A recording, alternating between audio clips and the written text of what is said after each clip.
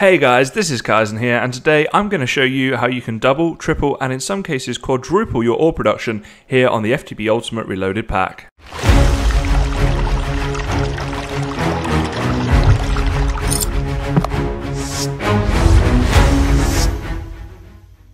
Hello everybody, this is Kysen here, and welcome back to another episode here on our FTB Ultimate Reloaded series.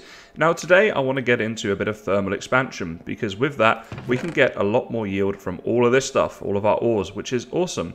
Now at the moment we're using a macerator and we're getting this stuff, the pulverized, iron and gold and whatever, and we get double. So, 1 copper would give us 2 pulverized copper, right? And then you smelt that down to get the double production. However, with the macerator, you can get triple and sometimes quadruple for different ores. So that obviously is a huge plus. However, before we get into that, I'm having a storage problem. Our Steve's carts that we set up in the last episode, you can see there the tree farm is crazy, and this is the yield we're getting from it. Oh yeah, loads and loads of wood, as well as like loads of apples and loads of saplings and stuff. You can see it over here, it's working really well, almost a little bit too well. And has this guy run out of fuel now, maybe? Let's see, I can't seem to open it. Yeah, there we go. It is out of fuel, but I'm actually going to leave it like that for a second because it's just going a little bit crazy. So that's caused us a little bit of a storage problem. And if you're like me, then early on in mod packs, you do have a storage issue. So I'm going to show you guys today some ways that we can kind of counteract that. And there's two things that we're going to get into. The first one is what we call barrels. So we have them here. This one here, the item barrel, holds 64 stacks of one item type. So basically you can see there the recipe for that is not too bad at all. And obviously at the moment we have an absolute ton of wood, so we definitely do not have an issue with getting into this. So I think I'll make up a good few of these like this, and there we go. And I was thinking about the barrels, where do we want to put them? And I thought down by the dock might be a cool place to have a few of them, and maybe just dotted around in different areas here as well. So if we were going to put them down here, how would we do this? I think we might want to kind of take these two pieces here and put them there like that. Maybe get a bit more of this cobble going on. Would that work? I think that could work all right. Maybe like that, and we'll extend that grass path around in a minute.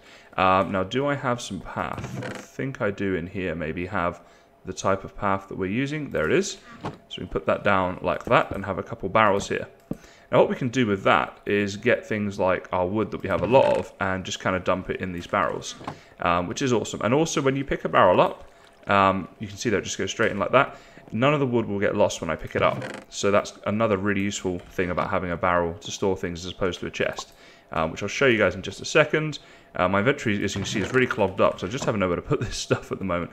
So that can kind of go down there like that. Now if I was to pick this up, there we go, break the barrel. It will go up here in my inventory, and it says there it's oak wood, and there we go. And there we go. So that's all stored in there nicely. So maybe if we put 3 here like this, and then maybe like, maybe a couple like here.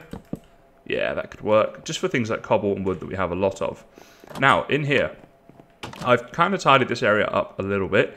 I want to maybe look at automating this, but I'm not sure how much we want to automate just yet, because when we get into the thermal stuff, some of this may not be necessary, essentially. So I'm going to wait for that. But there's a little tunnel down here, which we'll get into what that is in just a second.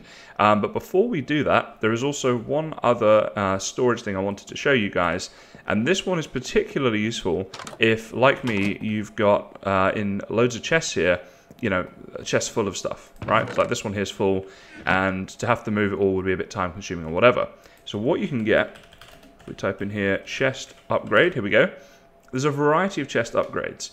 Now what's interesting is, for example, you can go wood to copper, but you don't have to go wood to copper, then wood to iron. You can actually just do wood to iron. And if we click there, the recipe is not too bad. So I'd like to make up a few of those. Do we have planks on us? Not at the moment, but there's a ton of them over here. This chest is obviously just here temporarily. It was just somewhere to put all my wood for a second while we were getting into this.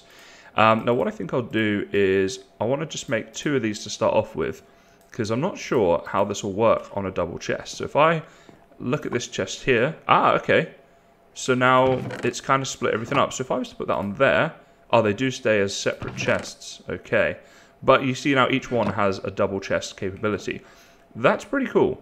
It's a little bit annoying that they don't go together just for the aesthetic, but at least we've got way more stuff to store now.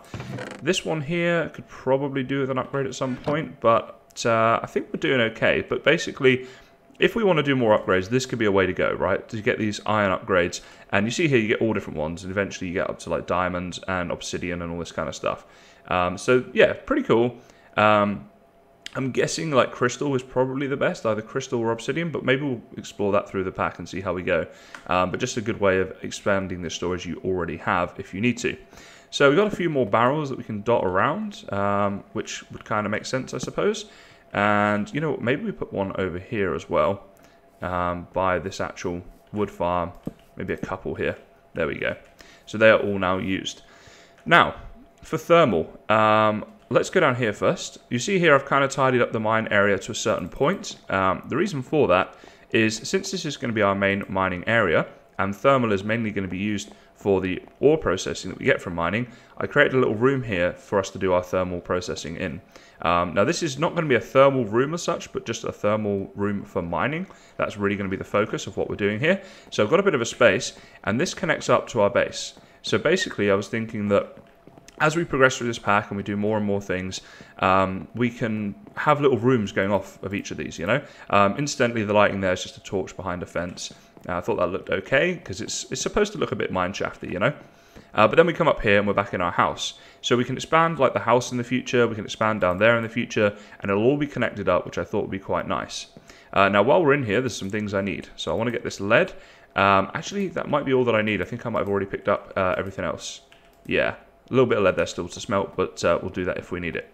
So you may have noticed in my inventory, I do have a good few things to get us started with thermal expansion today. One of the first things that I want to make is this thing, the crescent hammer, because that's going to be, although it's thermal foundation, it syncs up with the thermal expansion pack. So we need a bit of tin and some iron. Now, do we have some tin? That would be annoying if we don't.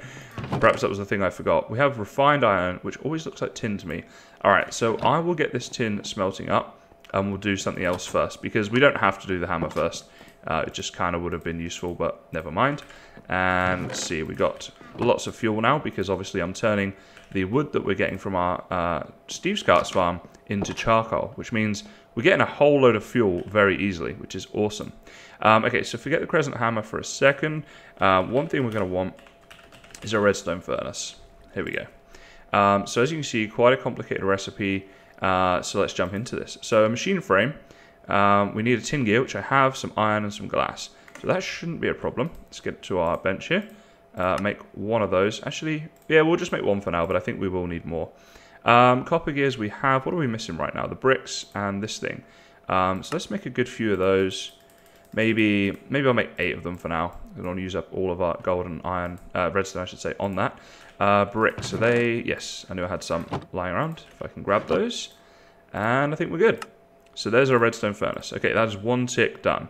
The next thing we need is the pulverizer, which is the important thing for what we want to do, which is our ore processing stuff. If I click on the uses of this, you'll see here all the different like recipes and things that you can do in the pulverizer, which is very cool. And if we go to this bit, we can see here different ores, and like there, for example, silver ore gives us 3 pulverized silver, but also a 10% chance of pulverized lead, so that's awesome. What else have we got in here? Like, is that bauxite? 10% of aluminum and 3 of the bauxite dust. Coal gives us 4 with some pulverized coal at 25%. So, you know, you can see the yield is really good on this stuff, and that's obviously why it's important to get into this. 2 flint, a piston, and a machine frame. Let's start with the machine frame. What are we missing? Oh, a tin gear. Well, let's get that tin that's been pulverized. We can start smelting some of that down. There we go. It's pretty quick, this process. So that's a good thing about it. Like if you do forget something like I did just there, sorry, I need to go in here. You can kind of amend that quite quickly. What else is it we want? The copper gears we've got, that we've got, pistons and flint. Let's go and have a look at that. So pretty sure we have some pistons knocking about somewhere. But I thought they were in here, so actually maybe we don't. But we can make those up without too much of a problem. Do I have everything on me for a piston? Let's have a look. Yes, I do. And again, let's make up a few of these. Let's make up, say, yeah, 4 for now. just because I'm trying to spread the resources to make sure I don't use too much on any one thing. Flint, we have a couple of those in here, so that's not an issue. And we can now go get our tin that should be ready to go. Should have had long enough to smelt enough for what we need. So, back into here, we need, nope, not that. We need one of these, which needs one of these. Okay, no worries. Machine frame. And finally, the pulverizer. There we go. Okay, that's another tick. Another thing I would like to make, and I'm getting a little bit busy here, aren't I? Let's go down and see what we can lose, because this inventory is getting a little bit crazy early on. So we can get rid of the saplings. You see here, a ton of saplings. If I do that, it's clearer, and apples as well. That's all from the Steve's Cart stuff. So yeah, pretty awesome start there. Actually, I'll keep. Actually, that's fine. They can go in there. They can go in there. Alrighty. Let's clean things up a little bit. So yeah, the induction smelter was another thing that I wanted to take a look at. See what the recipe's like for this. Okay, not too bad. Oh, Invar. Okay, so we're not going to be able to do that just yet. I might come on to that a bit later then. What I really need more than anything at this stage, though, is the Aqueous Accumulator. This thing right here. So you see here, this basically pulls water from surroundings, and that's going to sync up with our steam dynamo. So we need a bucket, a device frame. Let's get into this. Are we missing for the device frame? Just this copper gear. Okay. That's, I think, stone gear in the middle will give us the copper gear. Okay, so that's awesome. So device frame, check. Next thing we're going to need is glass. We've got iron gears. Let's see, we only need 2 of them, but let's make those 2 up. There we go. Okay, and now it's just a bucket, which we know that recipe, luckily. And one of these things, a redstone servo. So that's now enough for us to make this thing. Okay, there we go. Awesome. That's really cool, but it's not going to do anything for us, really, without fluiducts. Am I spelling this correctly? I believe so. Fluiduct from thermodynamics. There we go. So let's do that. And for now, actually, just the 6 that we get here from the one recipe, I think will be just fine. Steam dynamo. This is a very important thing. What are we missing? We need one of these, which is silver ingots. Now, there's the thing. I don't think we have any right now, but we have silver ore. That's tin? Okay.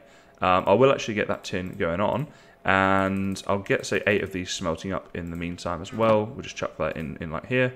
Oops. If I can pull out the coal, it's going to be quite important. So there we go. Let's get that going on, and we'll go back inside with our tin. So yeah, a little bit involved this process, but at the same time, really just a lot of it is just the early game resources that you need. So it's a good thing to get into early on, I would say. If you're looking at how can you progress through this pack at a reasonable speed and in a reasonable manner, this would definitely be what I would suggest. So that should be enough now for us to make what we want to make. Because it was this thing here, wasn't it? And what else was we missing? One of these, which we can also make. And we have our steam dynamo. Awesome. And as awesome as that is, we are still going to need something else for this to work, which are leadstone fluxducts. These things right here. Not too bad of a recipe. I'm going to do more than one of these because I just know that I'll need them, basically, throughout the pack. So 18 of those sounds good. And all right, let's start now getting down and making some of this stuff up, because our inventory is getting very busy here. I think we need to start losing some things. So maybe we just start putting some things back in here as well, like that. Alrighty. So the quickest way for us to get down there from here is just down this way, like this. And here's our little room that we made earlier. I will finish this mine off, but at the moment I wanted to concentrate on this, because obviously this is something that can work in the background. Now, this is going to be a little bit trial and error, but I think this is going to work. Incidentally, that water is the actual lake, or the river, I should say, that you guys see from above. So I like the fact that that's just natural water coming down there, not something I've created. I like to do that when I can. But basically, if we put the Aqueous Accumulator in there, that's not currently filling up with water. See, I might need to extend this out by 1. Now, actually, right now, we're going to need to eat. But we're going to need to go and get our crescent hammer sorted out. Because when we're doing all this stuff, in order to move these machines, break the machines, and turn them around, change their orientation, that kind of thing, you need the crescent hammer from thermal expansion. So that's definitely a tip if you're getting into this pack. make sure that you try and move things that way, because otherwise, if you don't use the right tools, and it's not just with this mod pack, there's all different ones, you can lose things, and that can be very annoying. So the crescent hammer, what was it we needed? Just 1 tin, wasn't it? So 1 tin, 3 iron. 1, 2, 3 of the irons. Oh, we had iron on us. Oh, well, that doesn't matter. And our tin, I'm assuming, is in here smelting up, isn't it? So we can grab some of that. There we go. So, 1 crescent hammer coming our way. The only other thing I should probably do is take down a bucket of water. So if it is the water that's the issue, then we can try and fix that. Like that. Just thinking, actually, the sensible thing to do here, it is another 3 iron, and iron is something that we're slightly limited on at the moment. But if I take 2, make an infinite water source, that's probably the way to go with that. Have to say, I love the shader pack at night, by the way. Not something I've shown too much on camera, but everything around here looks pretty cool at night time. I hope you guys agree. But the different colors and things of the leaves is definitely a good idea with the shader pack, I would say. So, again, if you like the shader pack, its link is in the description if you'd like to install that. Bear in mind you do need Optifine installed, which, you know, it's just Google Optifine and there's a million videos and stuff on it. That's easy enough, but yeah, just to mention that. So this here is definitely not filling up with any water, which is an issue. It would be showing here if it was working. So I can try, like, moving this, and let's see if we get our axe here. What I'll do is just create a little area here with an infinite water source like that. There we go. So let's try, oops, I missed. Let's try not to miss, and let's try putting that there and there. And if we place this down here, perhaps that will now work. And perhaps not. Okay. Why does this not want to work then? Because I did test this out before, and it was working just fine. So, auto input unavailable, it's saying. Maybe that still doesn't count. I'll tell you what we could do. Is this is 100% an infinite water source here. If we put it in there. Alright, this was 100% working before when I did it, so I'm not sure why it's not right now. Let me just go double check why that is, and then I'll bring you guys back in. Alrighty guys, I think I have figured this out now. So when that goes down there, you see nothing goes in there. But if we place a fluiduct on top, all of a sudden, it should, if we give it a second, it should start working, but it doesn't. But I think that is more to do with the water that's around it than anything. Yeah, there we go. So now it starts working. So it does need to be in an infinite source, but now that works, and that's filled with water, so that's awesome. Right, so now what do we want to do here? Redstone furnace, pulverizer, those are the 2 machines we have at the moment, and of course the steam dynamo needed to power those.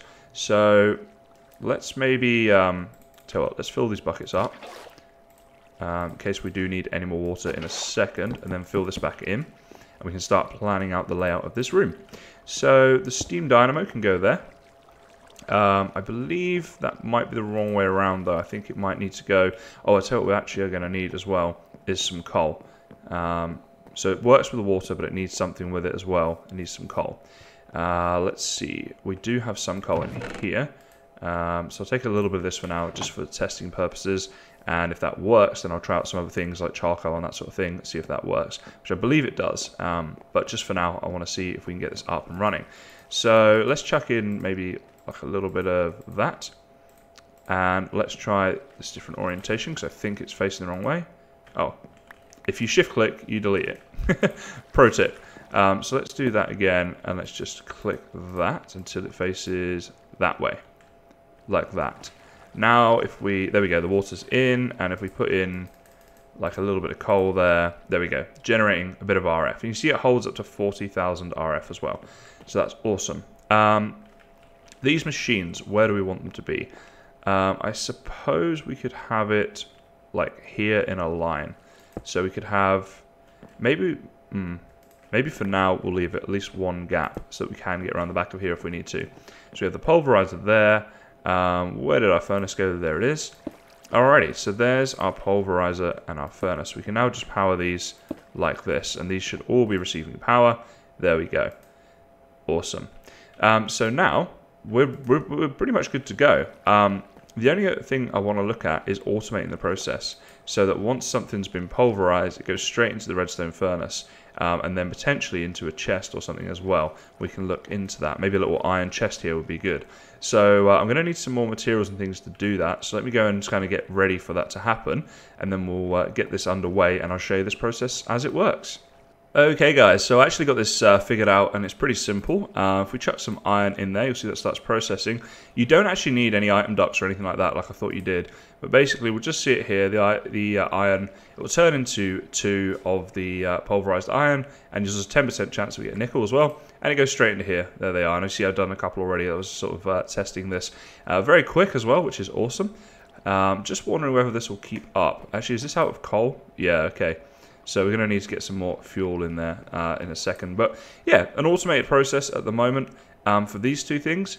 I do want to get it kind of going into a chest as well and have chests feeding into it and that sort of thing. So I will work on doing that as well. But for now, we've got it here and it works, and that's the main thing. So guys, that's about it for today's episode. It's about all we have time for today, unfortunately. But hopefully you found this helpful and a useful tip for progressing through the pack and getting lots of extra resources. If you did, or if you just enjoyed this video, a like would be greatly appreciated. And of course, if you do want to follow along with this series, then please do subscribe. I will be covering it quite thoroughly. And as you see from my channel, the videos go up quite regularly as well. If you want to get involved in this series, please do leave a comment and let me know. And if there's anything you'd like help with, again, let me know down in the comment section and I will do my best. But for now, guys, that is it. So, as always, thank you very much for watching and I'll see you next time.